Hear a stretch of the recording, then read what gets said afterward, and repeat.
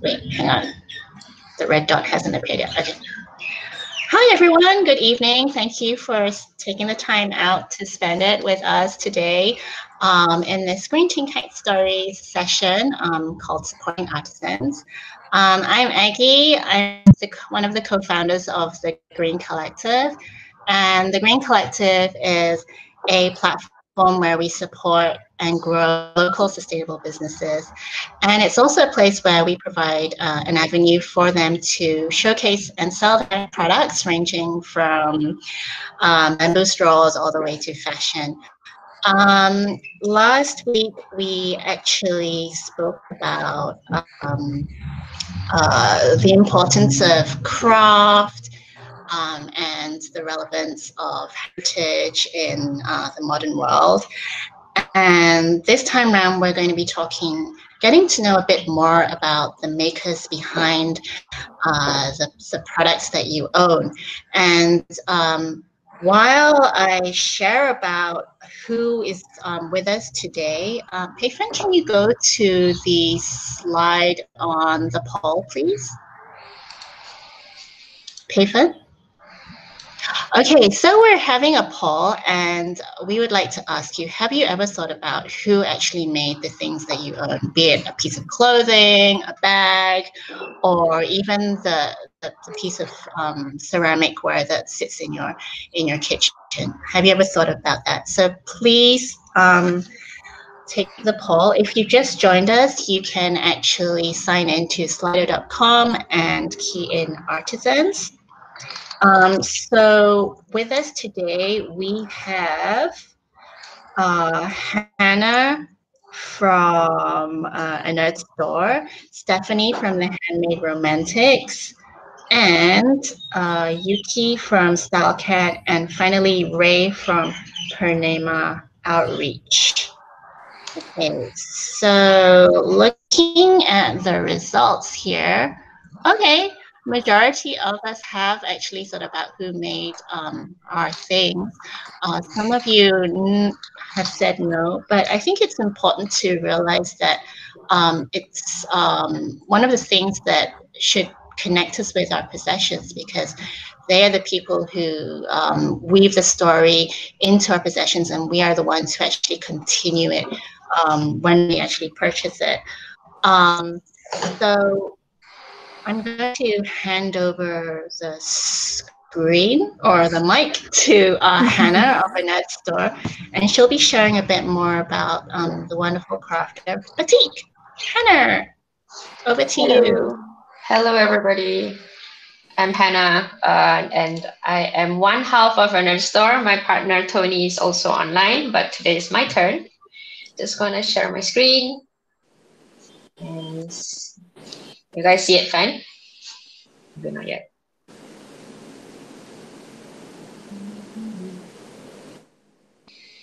Yep. Oh, do you see the screen? The aNerdstore supporting artisans? Okay, great.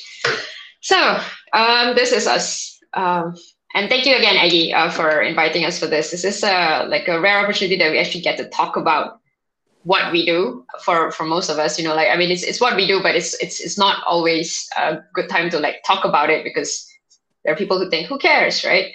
But it's great. It's a great opportunity. So aNerdstore is a Singapore-based slow fashion company that incorporates the work of Indonesian batik artisans and textile artists.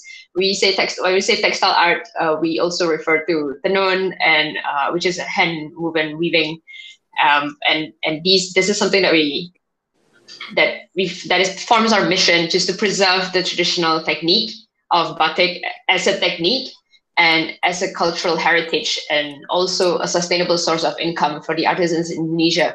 We talk about the fact that an intangible cultural heritage is like a language where if you don't use it, you will lose it, right? And that's why we do what we do. And I'm sure for most of brands today, that's why we do it. And so a little story about the nerds. This whole journey started with Tony, who opened a nerd gallery as a platform to connect artists and communities to learn about the culture, the technological development, and historical significance of this supposedly ancient textile art techniques. of batik and tenun. This of course followed. So Tony is a chemist by trading, but once he stopped that and went to Indonesia, to the different parts of Java, and actually learned how to do batik himself. And I of course entered into the picture as a fellow enthusiast of batik. And when we nerded out, we actually first met as fellow Indonesians 2 Indonesian elections ago. Like quite topical, so I thought I mentioned it. Like we're trying to encourage voters to go and vote, young people overseas to vote, and then yeah, like about a good 8 years later, we met on completely different circumstances, and we didn't realize that we had this shared passion, and so we formed the aNerdstore because I want to wear the batik that he was selling. That's the long and short of it. And then it's been and of course, as when you want to make clothes, you dwell into the fashion industry, and we became conscious of the waste that is generated by the industry. And as we do that, we saw the opportunity to make batik better for the makers, for the wearers, and for the environment. And we therefore work with textile artists, the seamstresses, and the clothiers to help hone their skills, and at the same time systematically encourage sustainable practices in the long run. I think most of the brands here will agree that it's not easy to change mindsets of what's current, what appears to be currently working. So that's what we try to instill as like sustainable practices bit by bit. And so our hashtag is, our motto is #Real Batik Nothing Less. We try very best to incorporate only hand-drawn batik tulis, which is hand-drawn, or hand-stamped batik tulis, which is also batik cap. And the reason for that is twofold. One is because that is the one that incorporates the traditional technique that supports the artisans as an income, as their trade. And at the same time, we know that when it's batik, it will be you won't have microplastic that you have when you have like polyester, because you need natural fibers and not synthetic fabric in order for the dye to stick onto the fabric. That's our angle. And so this is what we've done today, to talk about what we do for/with the makers. I talked earlier about how batik is made, where you see the first picture of the maker using the canting to hand draw the design onto the fabric. And what you'll get is like a long cloth, which is the next picture, a full cloth with a full design. And so Nerd has a 3-prong approach. The first approach is to sell it as a long cloth, and just so supporting just the artisans, where we don't cut it, and it's very one kind. It's another pun. We do a lot of puns. I apologize for those who get offended by puns. Don't get offended by puns. They're great. So very one kind, which is like one kind, but also one kind, one piece of cloth, right? And so the idea is that using one piece of cloth, you can make it into different attires. You can make it into a jumpsuit. We did this workshop before that was great with at the Green Collective in our old shop. And the turnout was great because people tried to tie sarong for the first time, and you're wearing it as skirts, they were wearing it as dress. And yeah, we got to wear it as a jumpsuit, which is great. And then Tony is one of the guys who are cool enough and man enough to actually wear it as a sarong and walk around. If you see him during shift, that's Tony, of course, in the picture, wearing a sarong. That's Tony. Usually he's the only one who's like cool enough to walk around with it.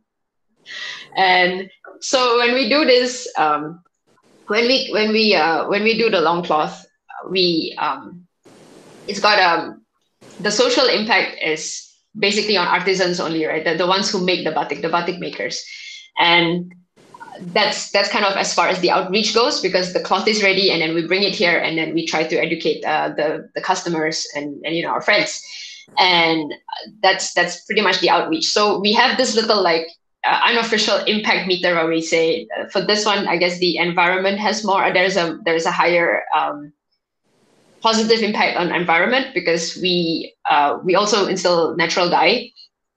So basically, but the social aspect is not as much because it stops there. And no textile waste, obviously, because you don't cut anything, so there's nothing that gets done. The challenge for this is, of course, it's not necessarily it's not necessarily the easiest thing to wear. We're still trying to make it cool again. Not everybody just goes like, oh yeah, I definitely will walk into a meeting wearing a sarong. That is totally fine. Maybe we'll get there, but and yeah, it requires some patience from the wearer. So there is a picture of mask here because I want to show you that. So the same area that makes the batik tulis from Lasem, that's the area is called Lasem.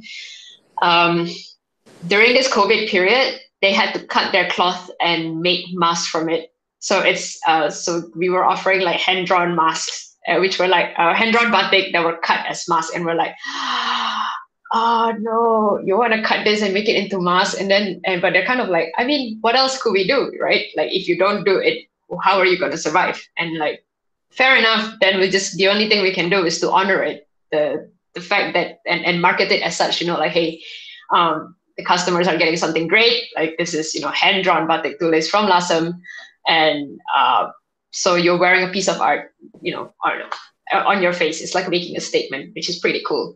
And so again, back to that three-pronged approach. The second approach that we do, so full transparency here, we do work with partners. We have a partner that does zero waste cutting design, meaning from one piece of cloth you form your patterns in such a way that there is little or more or less zero waste. Meaning at the end of it, when you're done with when you make a piece of clothing, you don't have textile waste because you cut it strategically. And we also, on top of that, we also do where one piece of cloth is made into like a multi-wear design. Meaning we still go to seamstresses, but we ask them to do very minimal things like sewing the edges and strategically placing buttons and buttonholes, which are not difficult to do. So this is good when you want to just employ seamstresses or clothiers who are new or not very highly skilled. Sometimes they have very old machines, and this is good enough for them. Well, okay, it's good enough when you want to sew the edges. Buttonholes not as great, but we work with what we have.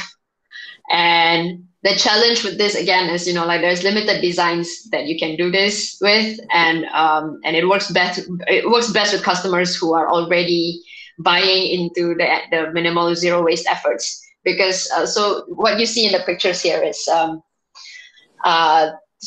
the one on the mannequin, the blue one, that's that piece of cloth with buttons that you can actually wear as a tank top dress.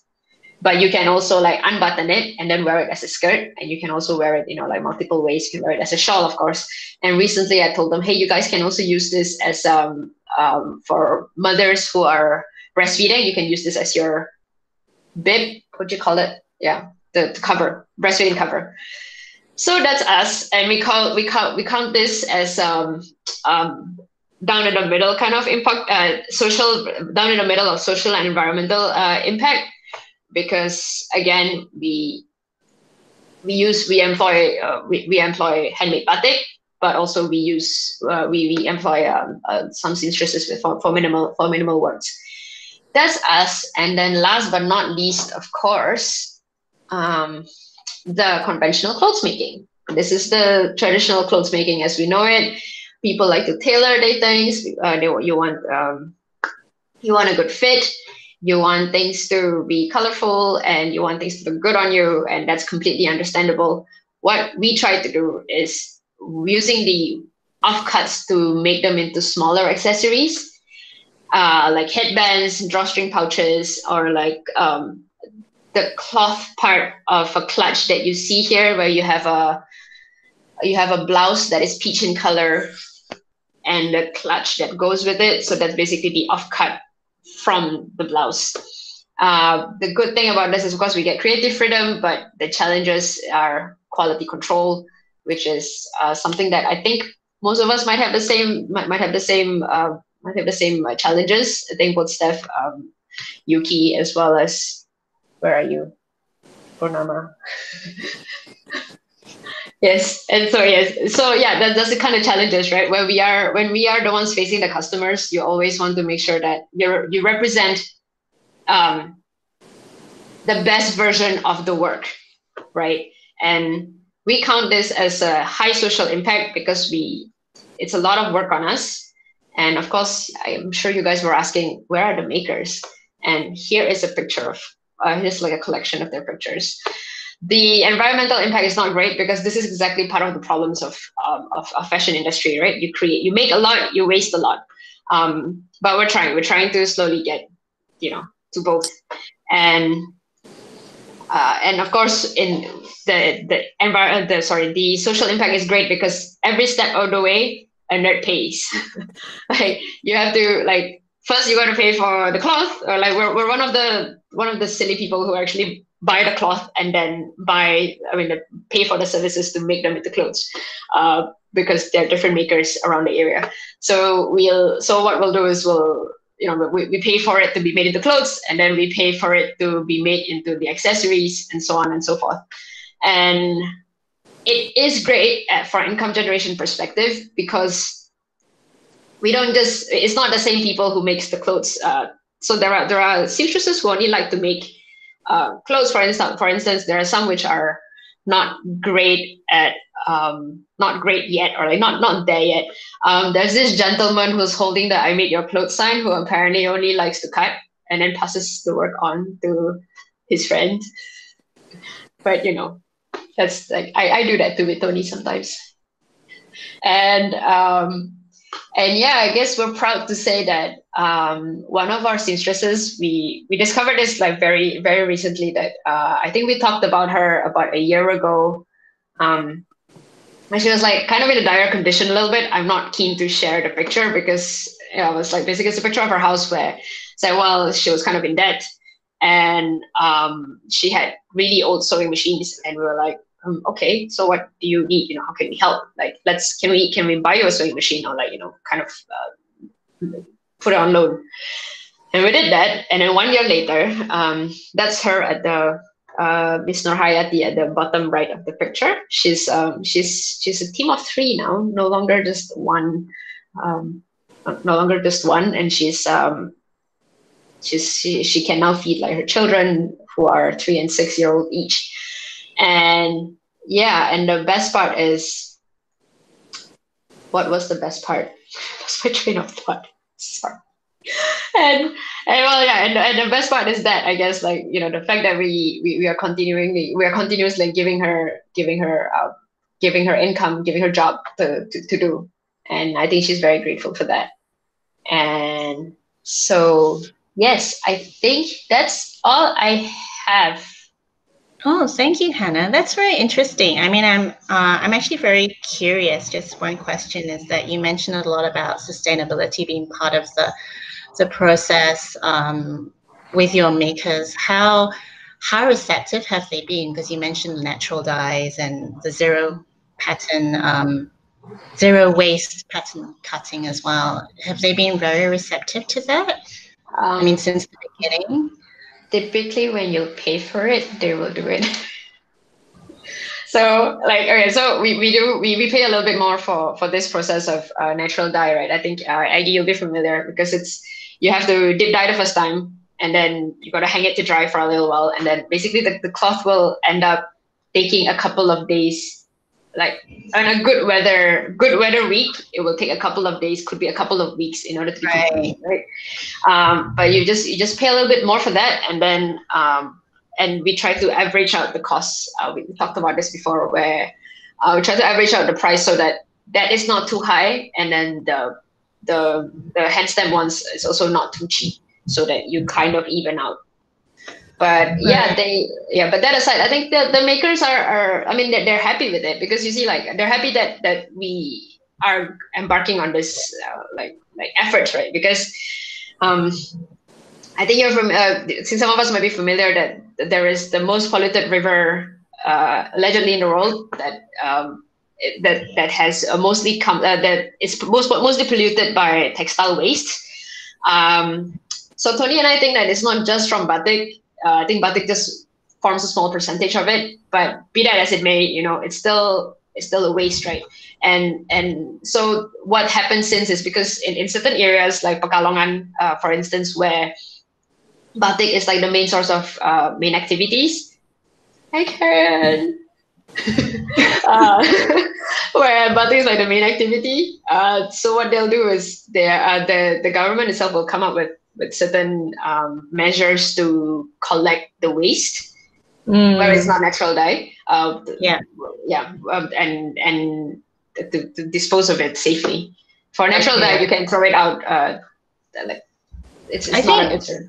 Yeah, I think Stephanie would probably have some input on this. Let's go over to Stephanie from the Handmade Romantics. So she's also part of the Green Collective, and she's involved a bit in the hand stamp batik. So let's hear a bit from her.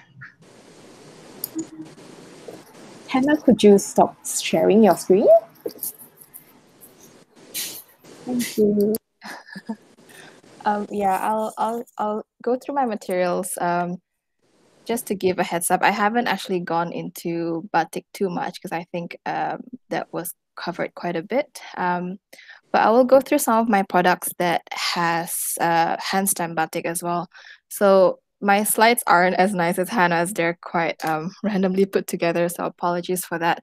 I just want to give a quick background to the brand. So the Handmade Romantics is just a very small brand that I started out when I was having a career break, with really just the aim of supporting small scale artisans. I think people, especially maybe those who felt a bit disconnected with the society, feel like maybe they want to contribute a little bit more through various endeavors. So mine was really to look into how I can support small scale artisans or independent artisans.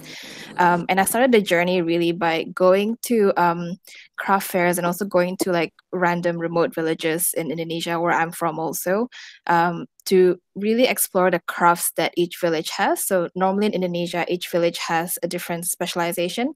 So I really just spent some time exploring the area, meeting people and craftsmen that I could work with. And then along the way, I met a lot of people that, I admired their work ethics, that I admired the way they took pride in their crafts. And that's how I ended up with my first set of artisans. So when I first started, I had quite a big variety of products, and I still do in the stockist, just like the Green Collective. So there's been a lot of trial and error trying to find a craftsman that are reliable and can deliver the kind of quality that customers in a market like Singapore are looking for. But right now we've sort of zoomed in on working with batik artisans who do hand stamp batik, as Hannah mentioned. We also work with, for example, shoe craftsmen, and also various sort of home accessories that I'll go through in a bit more details. One more product that I will cover in the presentation is also our anti-shake bags, which is our woven bags. That's been quite popular as a replacement for taking plastic bags in the supermarkets, for example. So I just want to walk you through as well how we get to that stage, a couple of videos around how the process is done.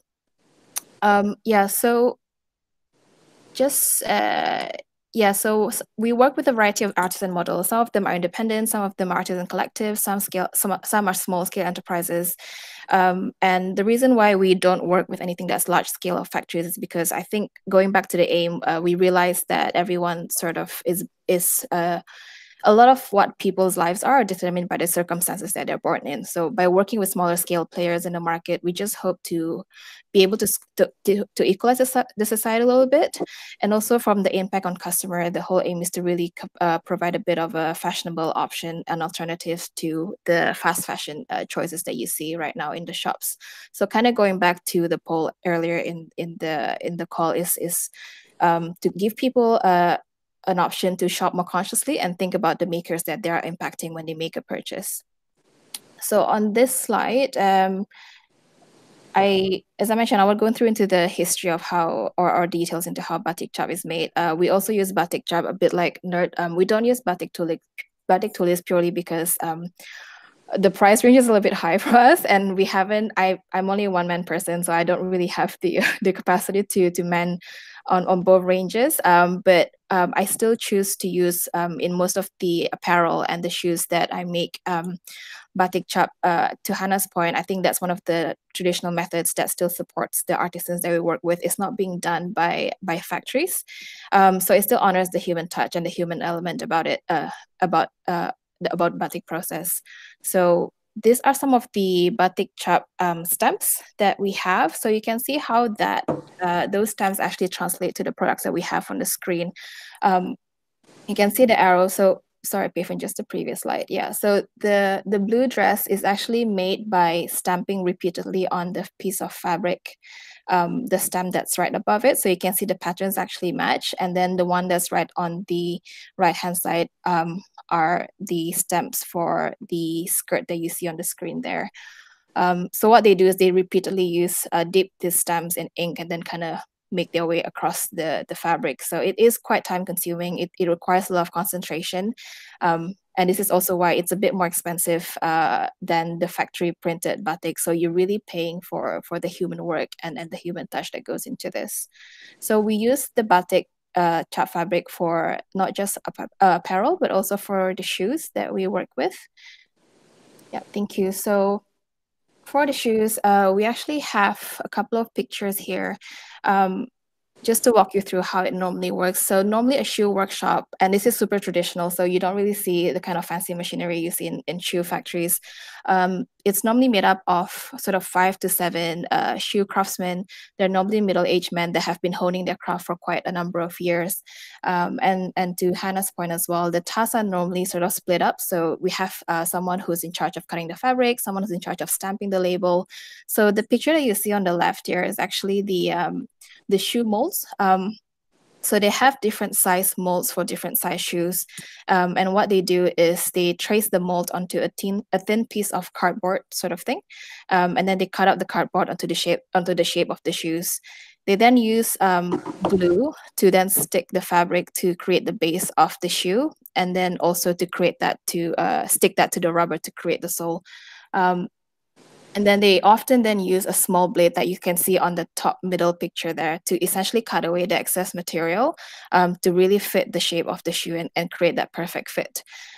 So yeah, they use a lot of very traditional materials. They use things like hammer, they use things like small knives, and then the machine that you see right in the bottom right corner is actually the stamping machine. So it's super old school.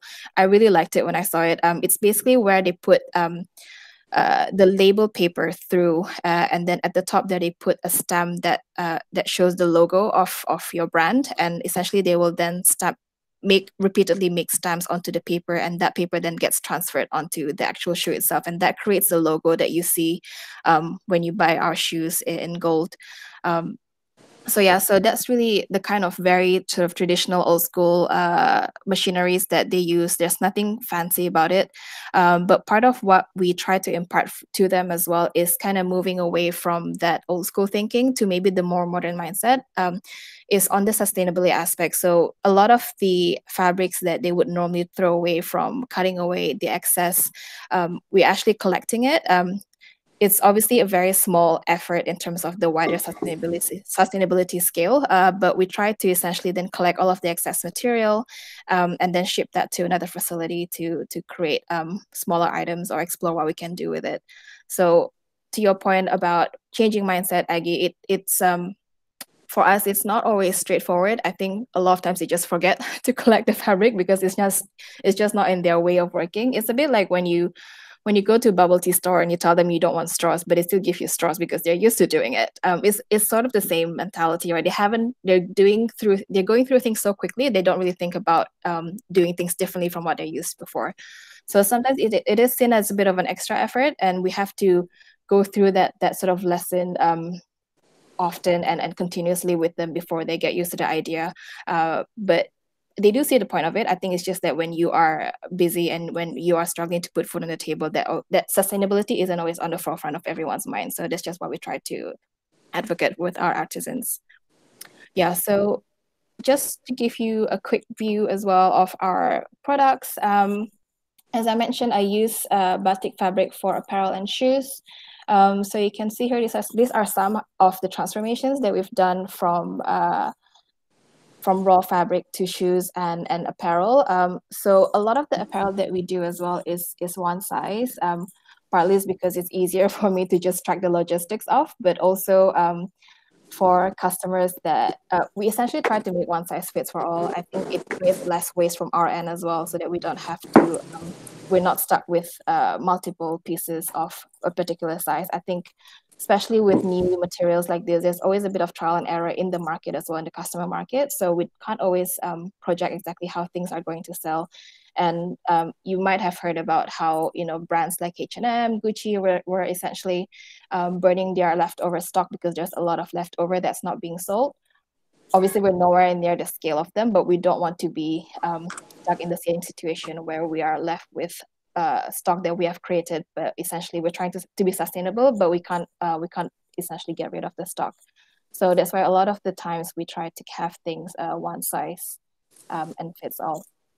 Yep. So that's the fabric element. And then for the next few slides, I just want to show you how we make a couple of our home accessories and also our anti-chic bags. These two are actually videos, so I don't know if you can play them, Payfin. Just the previous one, yeah. So if you just click on like the grandma with the pink, dress.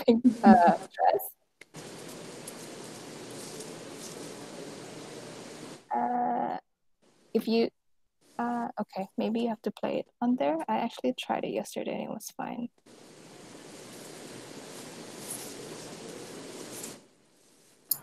I can't seem to play it. There are pictures. Okay, let me just go to share my screen. Okay. Sorry for that.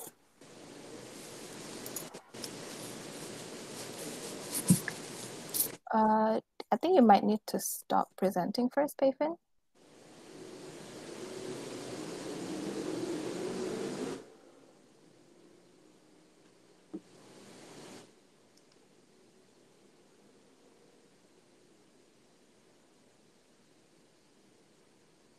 Okay. So can you guys see my screen? Not yet. Maybe it's taking some time to load. Sorry, my internet's been acting up the whole week, so hopefully this will not be a problem. Can you see it? Yep, we can see it now. Okay, cool. I'm gonna try to do this in presentation mode, so hope that works.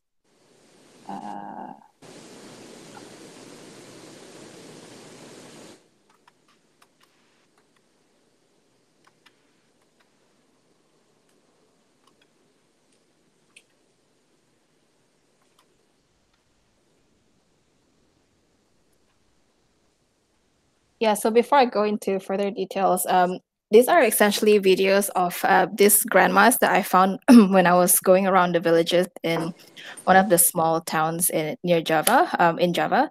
So what they do is they operate this hand operated loom machines, and they create, you know, the grandma that you saw just now, she was creating fabric rags for the kitchen. And then the grandma on the right hand side here is she's essentially taking these raw materials that you see, the pink color ones, to then, so these are essentially weeds that have been sort of cut, dried, and then cut into small strips, and then they've essentially then also dyed into this color. And what they do is they will then use this looming machine to weave the weeds together to create some sort of like the dining set that you can see at the bottom here. So this is something that I also have in my stock at the Green Collective. But this is essentially made out of purely all natural wheat that has been dyed and weaved together by this machine. So I just want to show you. Sorry, are you sharing a video? I'm sharing the slide, and on the slide there's the video. Did everyone see that? Yeah, I saw the video. Yeah, just now. Yeah. Yeah. Okay. Yeah. Cool. Sorry. Yeah. So yeah, you can still see my screen, right? Yes, we can still see your screen. Okay. Cool. Sorry, technical problems. Yeah, so I just want to show you another video where she's essentially weaving this raw material, that's the pink color here, into some sort of dining set that you can see on the bottom here. I hope that plays. I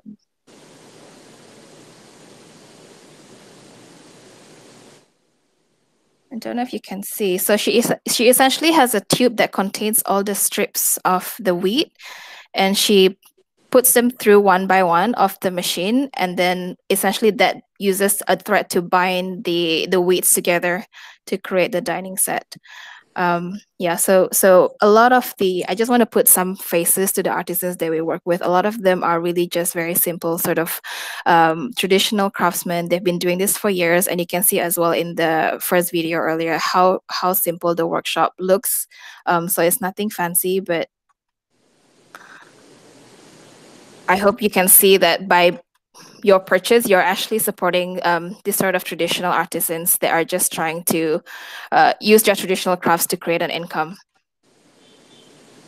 Yeah, so that was one of the videos that I have. And then I also want to show a video of our artisans creating the anti-chic bags. So these are the anti-chic bags that you've probably seen in store or on our web store, and they've been quite popular. A lot of people use it either to go to the gym or go to the supermarket and not take plastic bags. So they're actually made from plastic strips from recycled waste. And so they're very durable, very sturdy, and also waterproof. So it's quite multifunctional.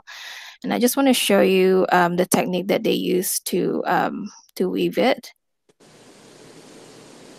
So obviously this has been fast forwarded, but essentially it's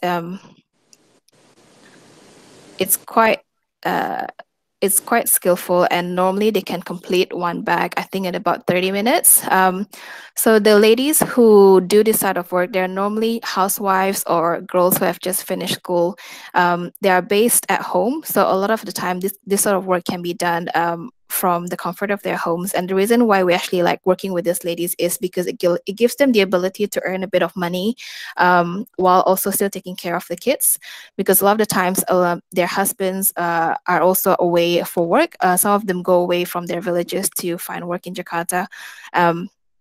So we can't have both parents being away from the children, obviously. So this is why we like supporting the women artisans to be able to take care of their family, but also be able to contribute to the household income. So I think the most that they have earned so far from the women that I've spoken to, they've been able to supplement their household income up to 15%. And given the fact that, especially in villages like this, a lot of the household responsibilities are borne by the children when they've become adults. So they will even help subsidize for the parents' expenses or even their siblings' education. So I feel like a little goes a long way. Even if they only supplement 15% of the household income, it helps alleviate that burden from their elderly parents. And then in the last video, I just want to show you how we get from the raw materials to the strips here. Just let me try to play that.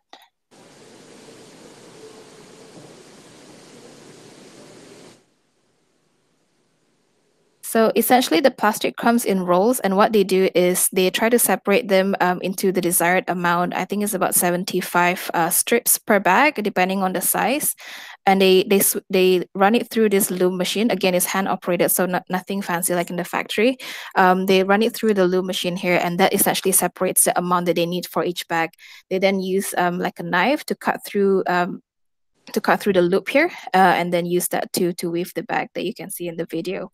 Yeah, so the bag comes in various sizes, and we've been having customers come in to use it for, everything from picnic to their school bag, because it's quite sturdy. They can also hold a laptop, or even to just for your household chores, like going to the supermarket and stuff. So yeah, I think that's all that I have for the slides today. Apologies for the technical errors. But yeah, if there's any questions, let me know. It's okay. Yeah, thank you, Stephanie.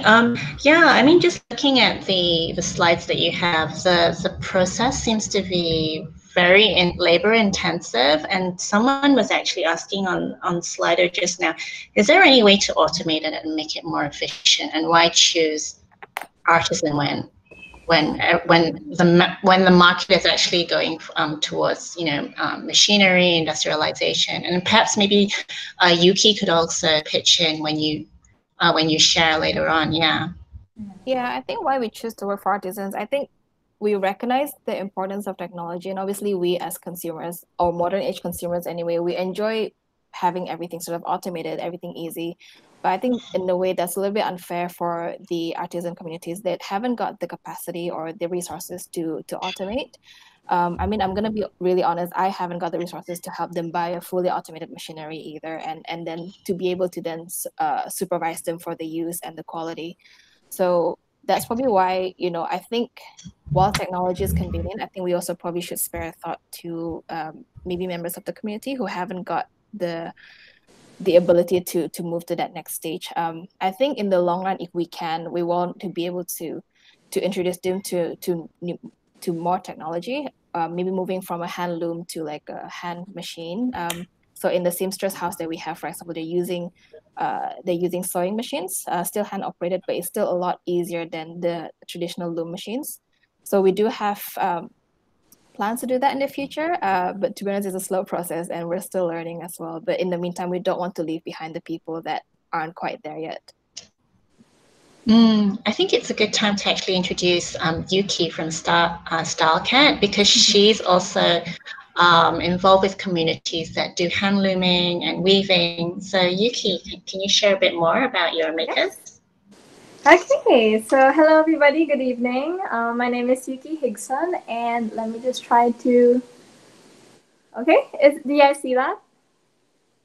Okay, so again, thank you for joining us tonight. I just want to tell you about our brand story. So I handle the brand StyleCat, and we do bags, accessories, swimwear, all handmade by artisans from the Philippines.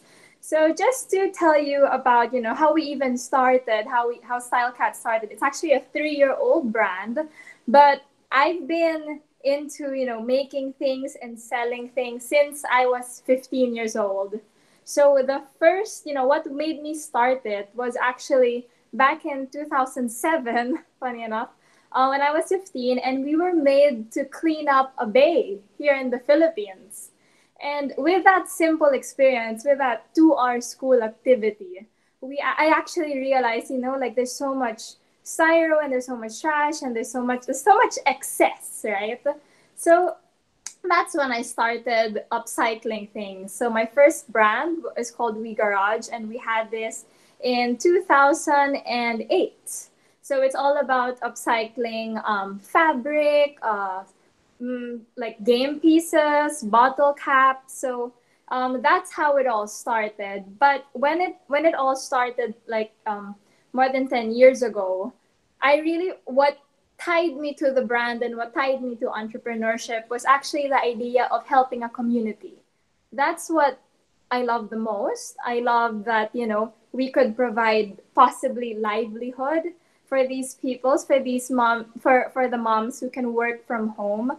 I really love that idea, and that's what made me be more inspired to keep going with the brand.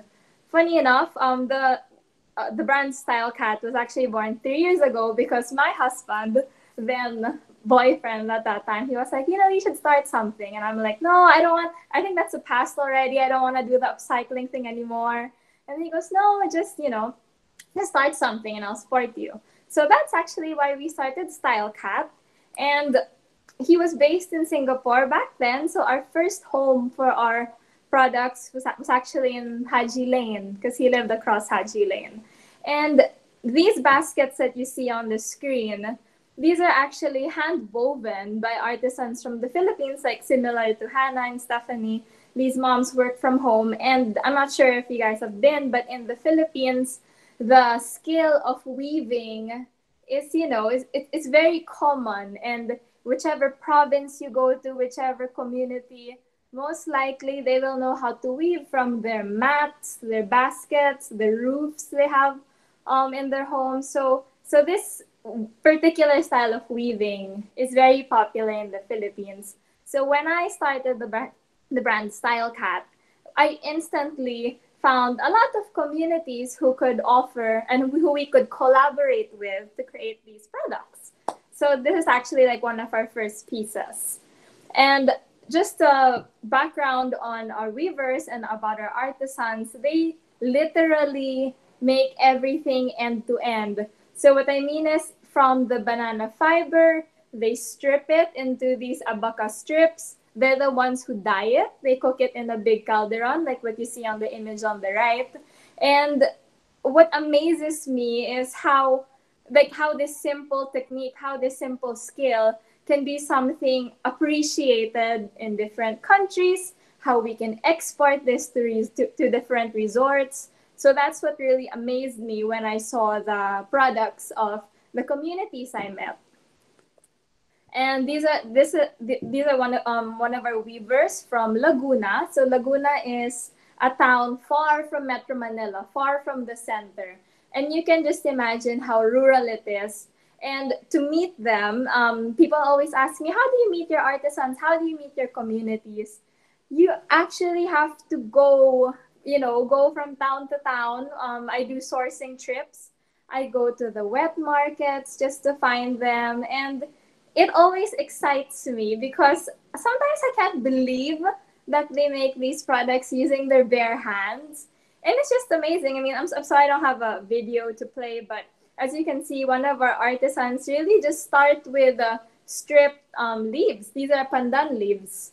And that's how she makes a bag. And this is the clutch on the right is a bag we made for Brauhaus. So, like a global brand actually also wants to support artisans, and they really love it, like the finish, the sturdiness of the bag.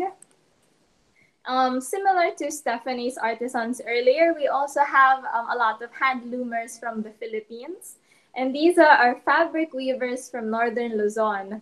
What I love about this is it's a very like algorithmic machine. It looks very traditional, and they use their hands and the feet, but it's actually very well calculated. So what amazes me is, they thought of this generations ago, and they pass it on to their kids, and they just create beautiful yards of fabric. So if you can see on the left side, she actually has a roll of thread that actually goes under as the mechanism goes. So that's how they make the fabric, and the product is really nice. So how we use it, we like to modernize it and make it versatile. So this one, the hand loom fabric, we make it into head wraps, which is one of our best sellers. We even make it into bags. And I like what Hannah mentioned earlier, like the tradition, the craftsmanship. It's like a language, if you don't speak it, it's gonna die. So our main goal is to always have projects for them, to provide livelihood for them, and of course, to keep it relevant. We really want to incorporate and collaborate with them and make their products that they have been doing for generations and generations into something very modern, stylish. So yeah, so that's our goal with StyleCat. And one of the communities we work with, also in the Philippines, are persons deprived of liberty. So we have male and female PDLs that we work with, and these people have the skill. When I went to the compound, when I first met them, they said, we have a problem. Like, we have all these products, but we're not making any sales. We're not making any money. And when I saw it, it was so beautiful. Like these beaded bags you'd see in Zara or Topshop. And I'm like, how could you not make any sales? And, so what I did was I just took the skill that they already had, and just changed the shapes, the silhouettes, the color pairing. And we were able to make these beautiful beaded bags. And then when they see it on the model, they're so surprised, they're so amazed. And for me, that reaction is very priceless. So that's why I really love working with different communities. I mean, sometimes it's very tempting to source somewhere else because it's cheaper. But seeing these reactions, hearing the feedback from the artisans, make me very, it gives me a sense of fulfillment. And we really, we're grateful that they're very open to learning as well. When when we go to them and say, oh, let's do this design, let's do this print, they're super open, which I really appreciate. And what we do is, from end to end, down to our packaging, it's also made by the community. So remember the photo earlier, back in 2007, the moms in that picture, we actually still work with them now. So they can't weave, they can't do the beading, but they do our packaging. So these moms do it while watching the kids from the house, just on watching TV. And it's a really fruitful collaboration for StyleCat and the communities we work with. That's why I'm super happy, and for me, like, working with artisans from the Philippines is such a breeze. And yeah, because they're like the creative ones also who suggest the designs. So there you go. So that's all about my brand. And I tried to keep it as tight as possible. You work with so many communities. Yes. Right, but I really love how the fact that you actually take something very traditional and make it modern, so that it's people are more receptive to the idea of having something that's made by an artisan. And you touched on upcycling, and that actually reminds me that Ray from Purnama Outreach, you're involved with communities that upcycle. I think if I'm not mistaken, is it tires? From tires. Maybe you can share a bit more about that. Yes, thank you. Before I move to the upcycling, I think we're in the last 5 minutes in the hour. You hear the same theme that's about handmade, supporting local. And I think in here is about building our community and the culture of the craftsmanship that we bring in the modern designs for urban wear. So I'm so happy to be in this community. So yes, we are a social enterprise based in Singapore. I'm Ray, and the co-founder and also the lead designer for Purnama Outreach. So Purnama is a slow fashion brand and upcycle solutions provider, like Aggie was mentioning. We do upskilling and education outreach programs in the region, which is Nepal, Indonesia, Thailand, and the Philippines as well. So our products are both eco-friendly and have a social impact. So you'll hear a bit more about that. So we started first in Nepal. So in Nepal, it's about skill development program, and it's focusing on women in terms of the skill development program, because these are the women that have a lot of struggles, hardship in the past. So we bring them into this 2-year skill development program using traditional methods and processes in creating handmade products, such as in the slides that you see, they're doing the dyeing process, just similar to what Yuki was saying, but in fact, they're doing it in a bucket if they don't have the wooden loom primitive type of dyeing process that they do in the mountains. So sometimes they bring in the city using a bucket, and they would sort and they would hang it dry, and they would sort those threads like you see in slides. If we have that on. And as well as they use just simple old wooden loom that looks like it's complex, but yet they come up with amazing products such as this that you're seeing. These all using natural dye, and all the uniqueness of the pattern is done just by simply putting all the threads on the loom. So that's the amazing thing that they do. You could find this at the Green Collective at Funan Mall. And if we go to the next slide, which is the upcycling processes, and you can see the... Can you share Ray's slides? So if you look at the next slide, and it's fine if you don't have it. And the necklace that I'm wearing is made of upcycled tire inner tube. So it's completely hand cut. So how we're helping this community of artisans is the more you order, just like all the 3 guests that you have here, the more you shop and shop for good, the more artisans that we could place at the job place. And this is what we do. So these are the things that we also do. And one of the things too is this bag tags that can replace plastic. So one of the things that we work with the community in Indonesia, I think you've heard 2 other guests that's working with Indonesia on batik, but this is on the upcycled tire inner tube because we're avid scuba divers. And when we went in scuba diving with loving the life underwater, we noticed that the life underwater is degrading. So I do a lot of sketching. So when I do all these different sketches, I start thinking, what can we do to create a product to limit the use of single-use plastics where possible, and to also eliminate the use of leather. We're PETA certified, vegan certified. So with that, I start thinking of tire inner tube. So this is what we use to create the tire inner tube as accessories and fashion products.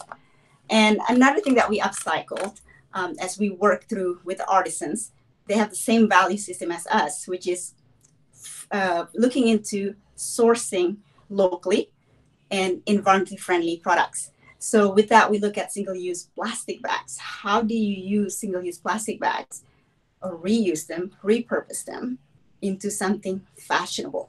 So what we do is we look at how do we weave that?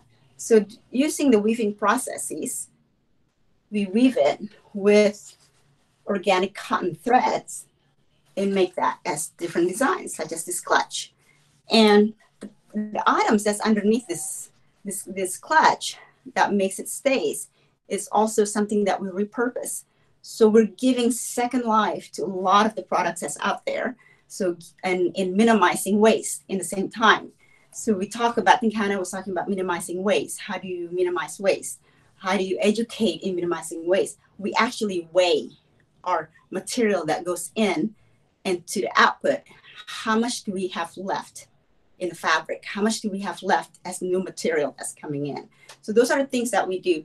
How do we work with artisans in this? It's definitely a community of artisans that they bring their uniqueness in learning how to weave. For example, the Nepalis or Indonesia, they already know how to weave, and we educate them more about the fashion industry, the post-production ways, and using natural dye processes, things like that. And we bring modern fashion designs with that. So what comes out of it is a sustainable happiness. I think that's one of the things that we do.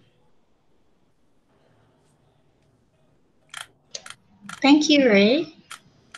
There was one question that came up, and they're asking, do you have a criteria that you, when it comes to selecting the artisans to work with, and do you decide on like what proportion of them should be women? I do have a criteria. The criteria is basically I wouldn't say the word I, because my partner and I, Charles, what we do is we interview them, whether or not they do go through a social impact in what they do. What impact are they making? Almost similar to what the Green Collective does, right? You look at UN SDG. We look at what are you doing for the community? Are you here just to make a profit? If someone is trying to just buy this bamboo straws from us, let's say, then we ask them, who are you helping? Are you helping the farmers? Or are you just cutting down some bamboo trees and creating this bamboo straws for mass production? So there's a lot of things that they have to carry our value system. Our mission statement has to be there. Mm-hmm. Yeah, that's very important. I mean, it's something that we value a lot at the Green Collective as well. I think we'll take some final comments from everyone on the panel before we go on to our quiz. And there was one question here that I feel is very relevant, especially when we're not all under lockdown, but especially in the Philippines, we're under lockdown now. How has the livelihood of your makers been impacted by COVID? Maybe Ray, you can start first. Yeah, I shared this on the last one too. Definitely, they're heavily impacted. We're a social enterprise, so the more orders you give us out there, the more work they have, and the more new design. Even though we're slow fashion, we keep it at minimum. It's definitely impacting them. So a lot of our makers, for example, in Indonesia, they have to cut down their staff. Okay, and another maker had to completely find another job elsewhere as a full-time job. They cannot live based on what they have. What we do is we support them by creating new design, giving them work, keeping that active in their mindset. And in Nepal, they've gone through 3 months already of lockdown, and their workshop is not yet open. So their community is actually starving. Okay.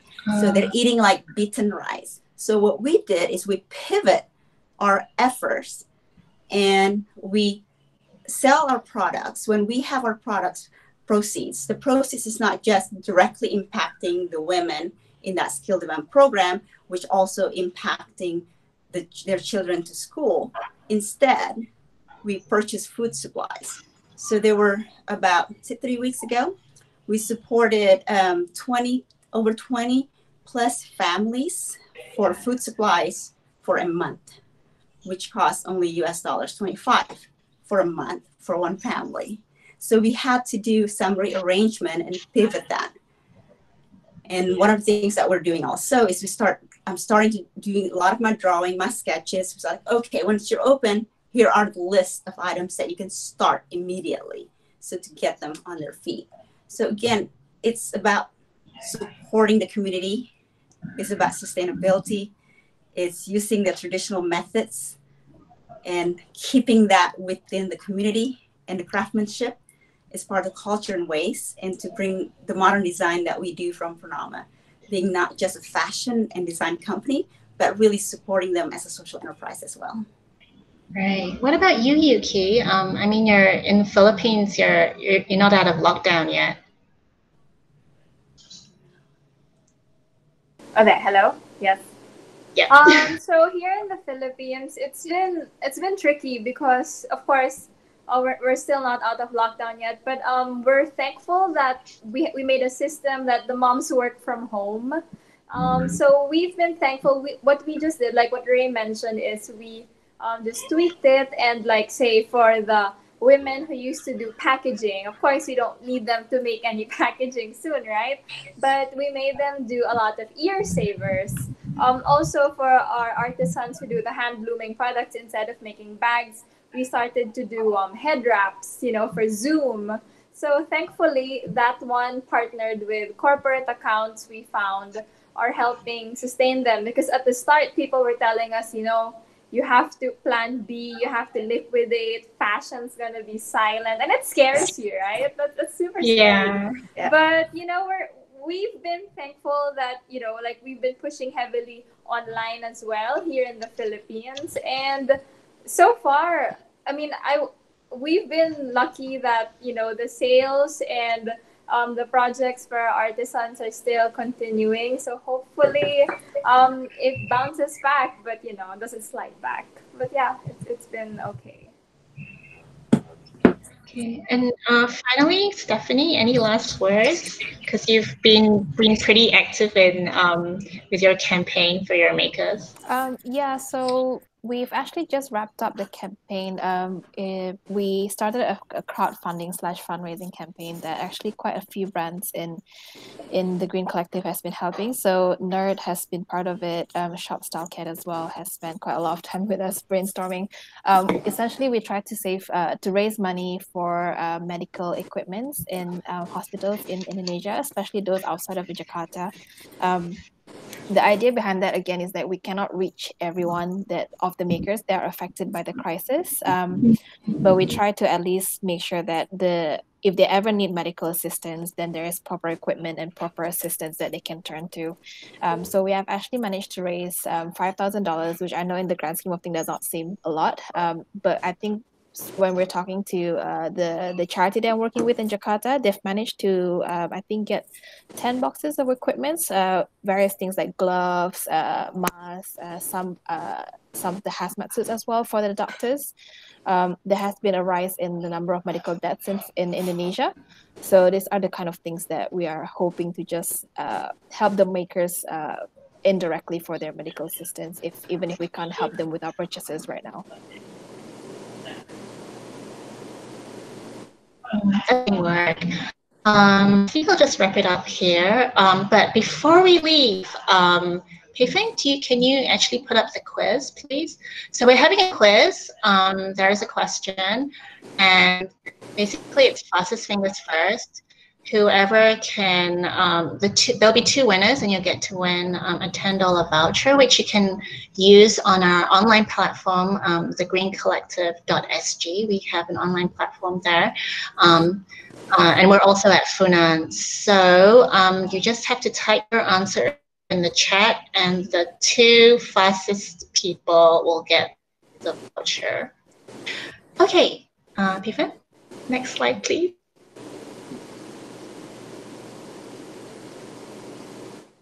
Pifan. Yes, the question. Oh wow, very fast. We've got. I didn't even get time to read the question.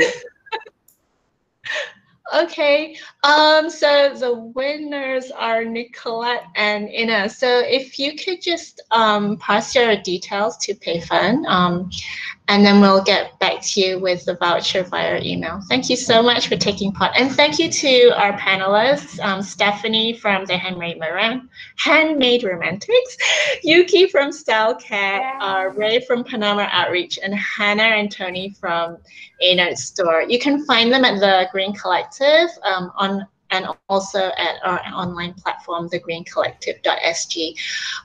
Next Thursday, we'll also be having a webinar session, our Kampong Chat, which will be on sustainable skincare. So do look out for our Facebook event on Facebook, and we'll see you next week. Bye. Bye. Bye, everybody. Bye. Thank you so Nicolette much. and Ina to stay back for a while.